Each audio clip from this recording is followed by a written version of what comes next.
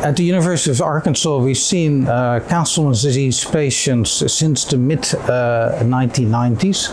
Castleman disease is a rare disorder, and approximately 1,000 patients are diagnosed every year in the United States. Because it's a rare disease, it's very important to raise awareness of the disease, because the diagnosis is often missed or delayed.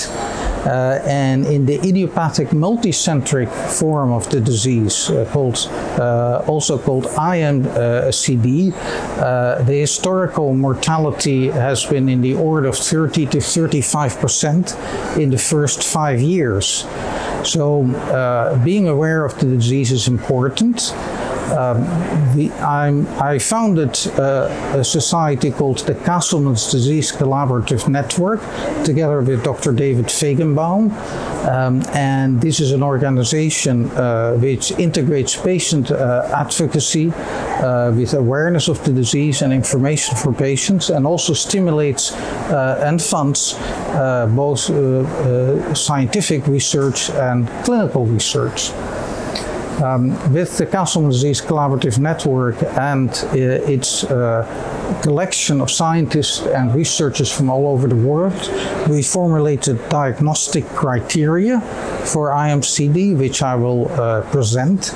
And we have also formulated a therapeutic algorithm for the disease, because the disease in the past was treated with a multitude of agents, and there was no clarity on how to manage the disease.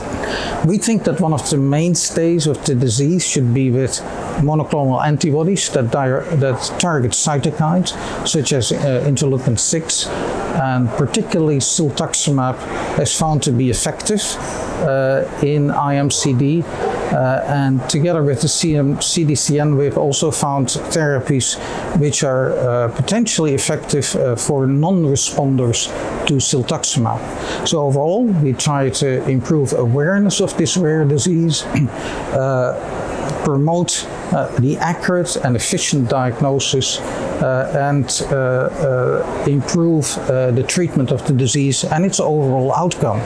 And in fact, recent data suggests that with the introduction of antibodies targeting interleukin-6 like siltuximab, the outcomes have indeed improved in recent years.